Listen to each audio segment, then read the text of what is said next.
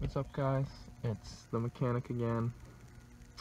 Today we're going to be learning how to install this Navigator wheel in your Expedition or F150. This of course will work in a 2000 to 2002 Expedition, as well as 2000 to 2004 Heritage Edition, but 2003 regular edition F150s. Something that I'd just like to say is that if you are not installing the EATC controls shown there and gaining those, as you can see, I don't have EATC, so gaining those controls wouldn't do me much good. This job is actually very easy.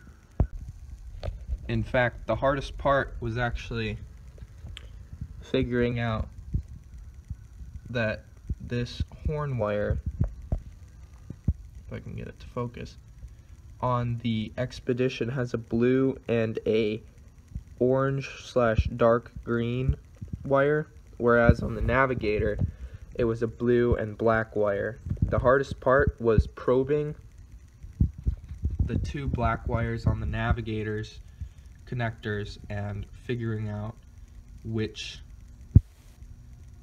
wire corresponded to the horn wire.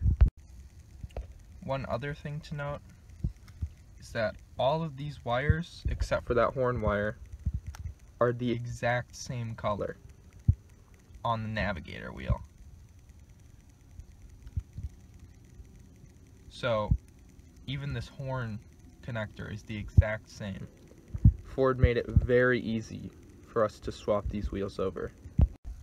I've done a write-up on the Ford Truck Enthusiasts website, as well as the Expedition forum, and I'll be linking that in the description.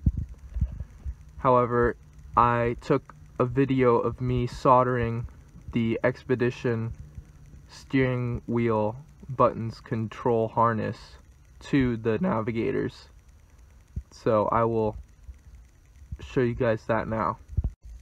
Now, I just have one more thing to say before I get into the video, is that if your clock spring, if this white piece pops off, do not panic, okay?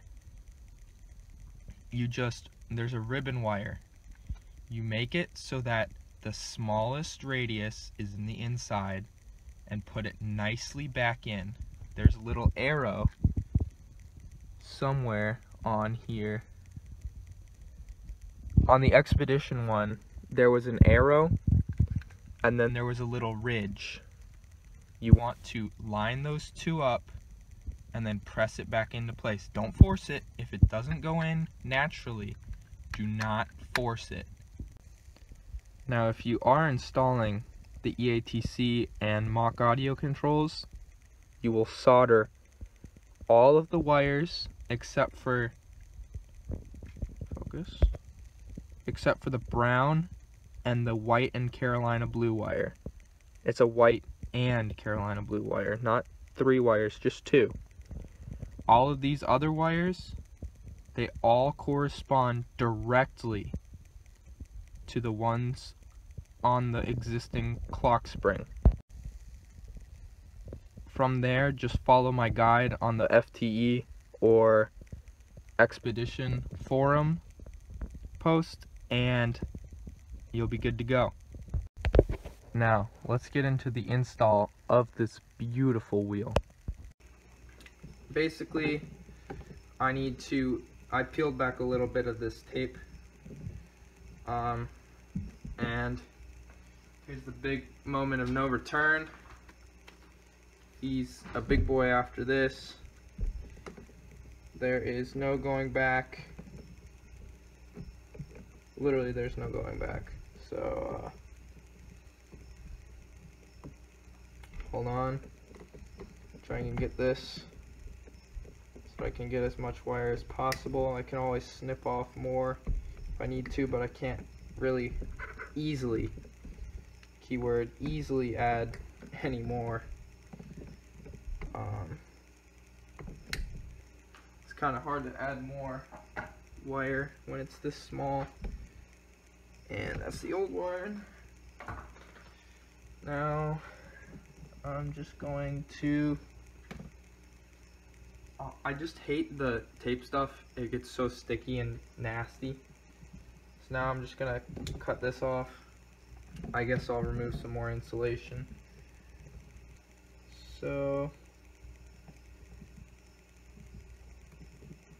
oh, here we go.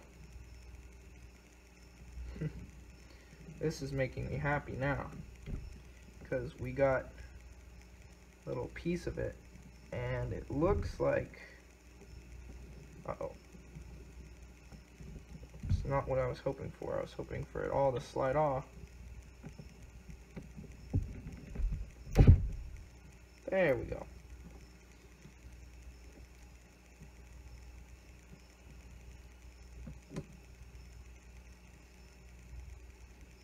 Okay.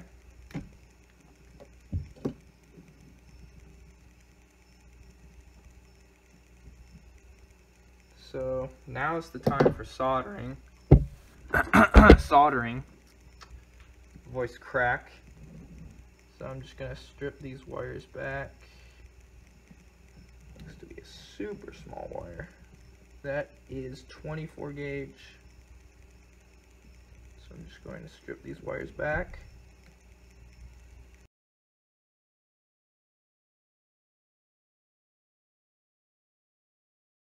Start tinning the wires of the Navigator steering wheel controls, and should be good to go after that.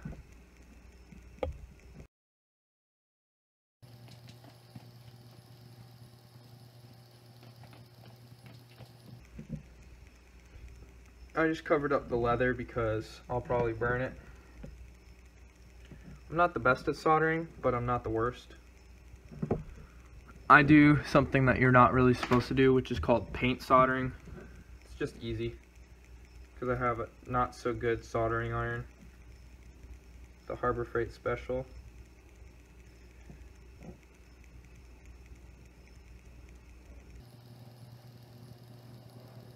Actually, I won't even have to do paint soldering because this is such thin wire.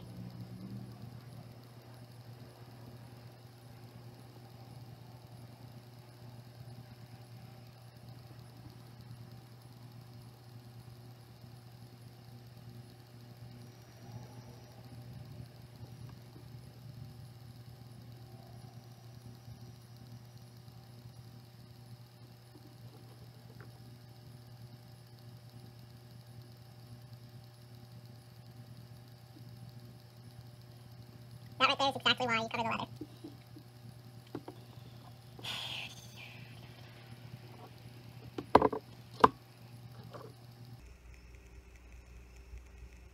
So on this connector there's only one blue with red, but on this there's two. So I'm assuming that that's just a lighting wire. So I'll just do this.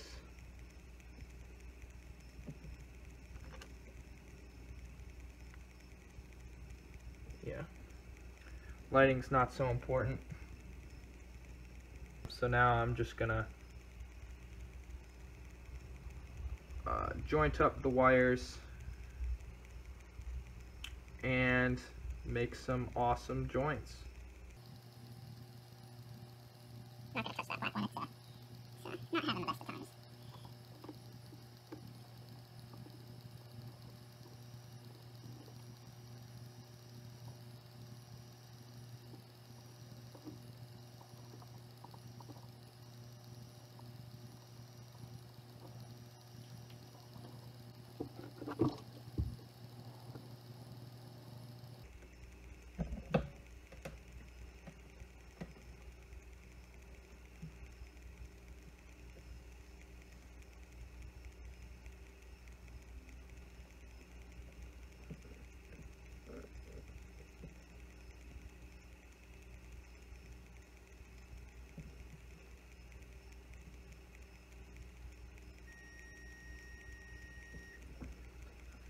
Okay, so I'd just like to make one little, I guess, announcement. So the horn connector has two colors, one blue and one like orange and teal, or orange and kind of Florida colors, like Florida Gators colors. Now on the Navigator, its horn connector has black and blue. So the blue obviously goes to the blue on this connector. However, you want a multimeter set either to resistance or continuity. And what I just did, you just saw me just probe. And if it reads any resistance, anything that's not an open circuit basically, then just wire this blue up to this black. Now after you have done all the soldering, all you need to do is install the wheel and you should be good to go.